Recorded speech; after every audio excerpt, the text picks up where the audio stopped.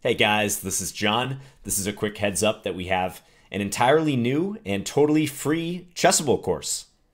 It is the short and sweet Najdorf Sicilian. Yes, the ever popular and extremely well respected Najdorf Sicilian. Chaldean King, if you're watching right now, which I'm sure you are, you'll be happy to know about this.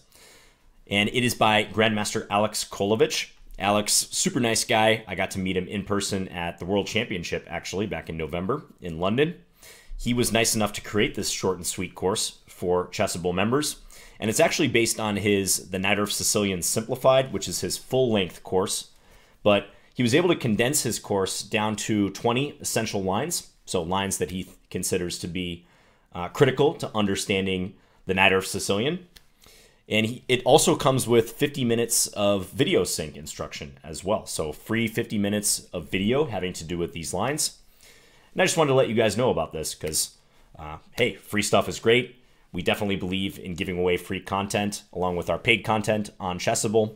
And the short and sweet series has been really popular. It's a good way to get an overview of a particular opening.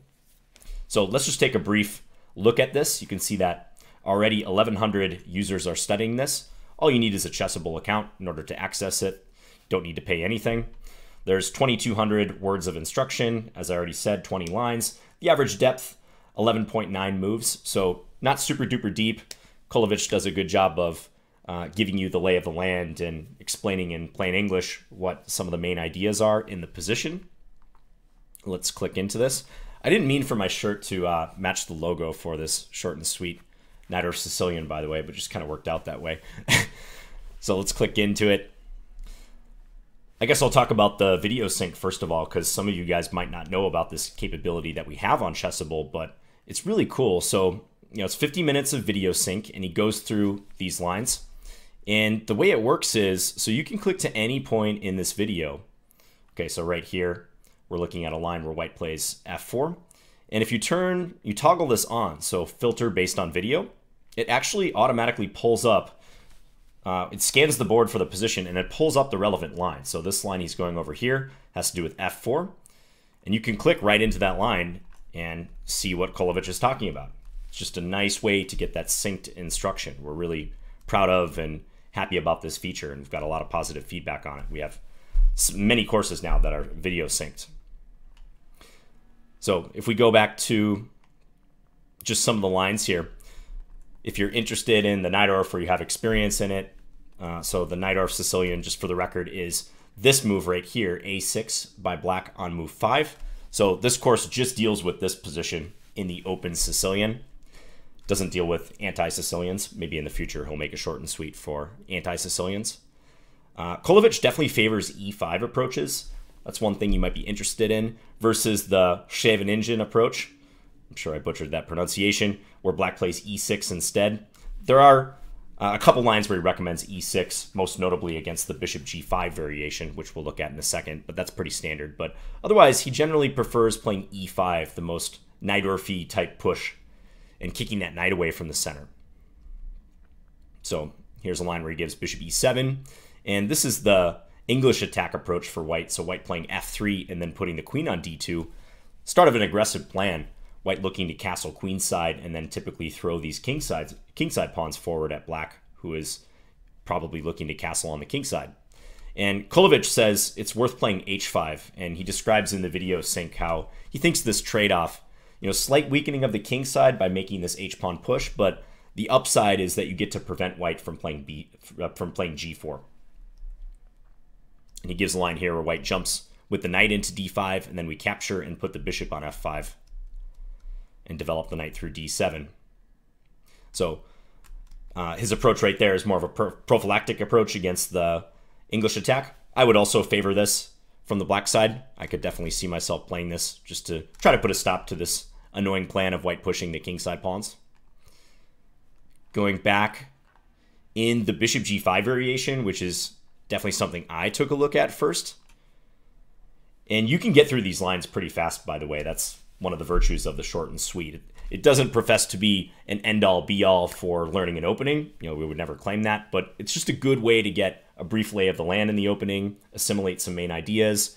even decide if you like the opening at all. I mean, I think that's important before you invest a ton of time into studying a line. Just decide if you have a feel for the variations.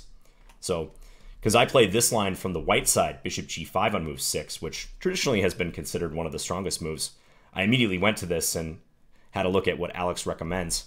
So he does recommend e6 here.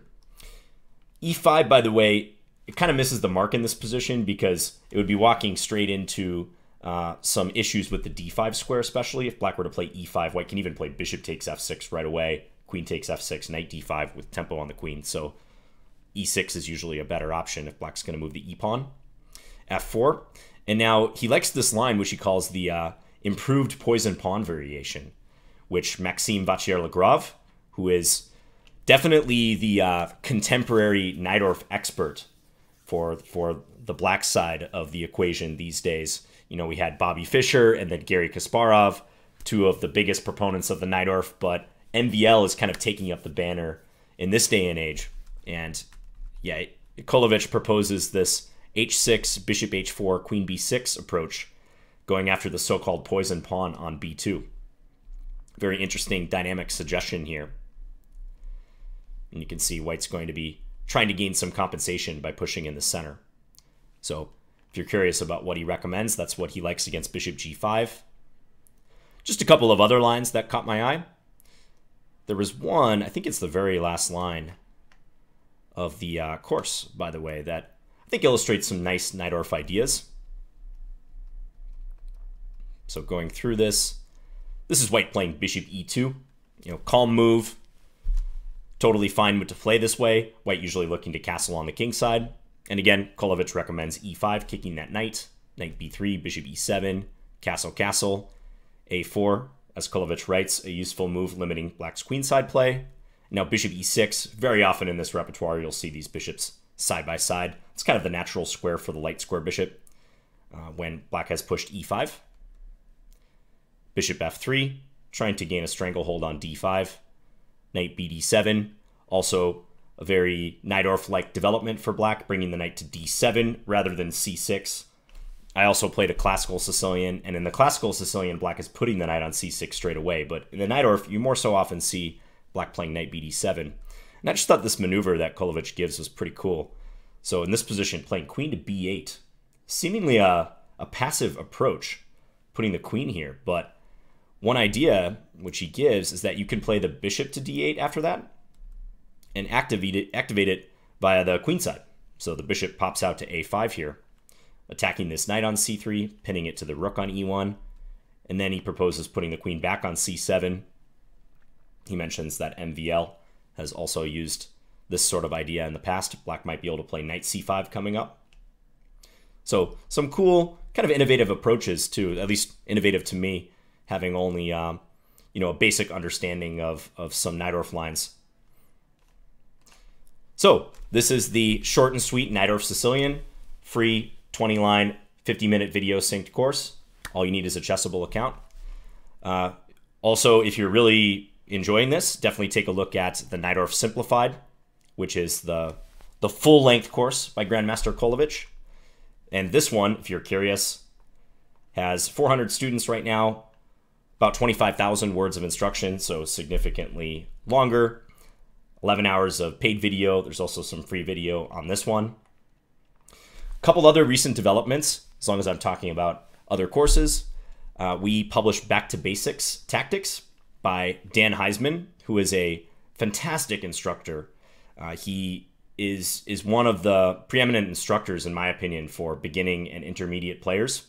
And he has a whole host of books that fortunately I think we have a good chance of getting on Chessable over time. But this is his first one to be on Chessable. It's Back to Basics Tactics. And I did a preview for Tune Your Chess Tactics Antenna recently. If you like Tune Your Chess Tactics Antenna, or you're even looking for something a little bit easier than Tune Your Chess Tactics Antenna, so if you're solidly in the beginner range, I think this book, Back to Basics Tactics, is awesome. We can just look at the raw stats real quick. 36,000 words of instruction, 608 trainable variations. And if you look at the chapter breakdown, just some excellent fundamental stuff here. Safety in counting. So counting referring to situations involving attackers and defenders. number of standard tactical themes: trapped pieces, pins, skewers, double threats, removal of the guard, checkmates, so various checkmate patterns, defensive tactics, often neglected. And I haven't looked at these chapters a little bit later. As you can see, I'm still working through this book.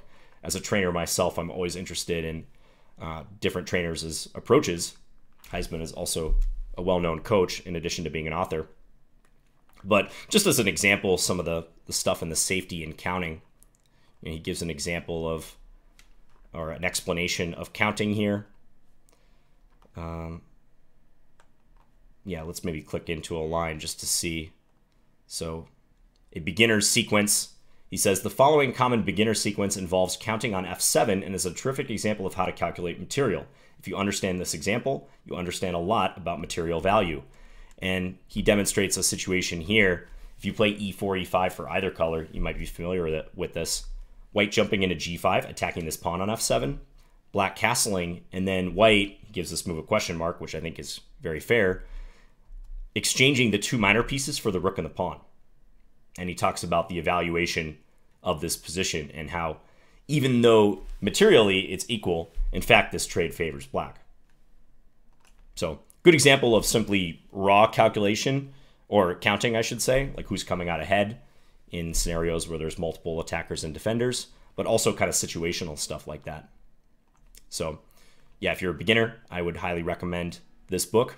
And one final title, which we're very excited about, also recently released, My Great Predecessors by Garry Kasparov, none other than Mr. Garry himself. Yes, the former world champion. So this is a highly respected series of books on all of the world champions, at least up until the time that Kasparov wrote this book. So Magnus Carlsen not included, because these books were written before Carlsen was world champion. But we have volume 1 on Chessable now. And this is a behemoth of a book. See how many words of instruction, 286,000 plus words of instruction. And we also made trainable variations in this. So well done to our Chessable team and also the beta testers who helped significantly in making this. So you can go in and train the lines in this book. And you can see it's broken up by world champions. So we have Wilhelm or William Steinitz. Yeah, William the First. This is chapter 3. Just before Steinitz, that's where we're going to find guys like Morphy, Anderson, fantastic players like that. Manuel Lasker. We all know Capablanca, Alexander Alekhine. Those world champions are all covered in this first book. Maybe I can just show the kind of trainable variation approach. You don't have to train the variations. You can just go through and click on any variation and just read the prose if you want. There's a lot of background history about these world champions. For example, little biography on Steinitz here. But again, just to show you how you would train these variations, let's give one a try here. So knight f6, okay. I think I see the answer here. I'm going to take.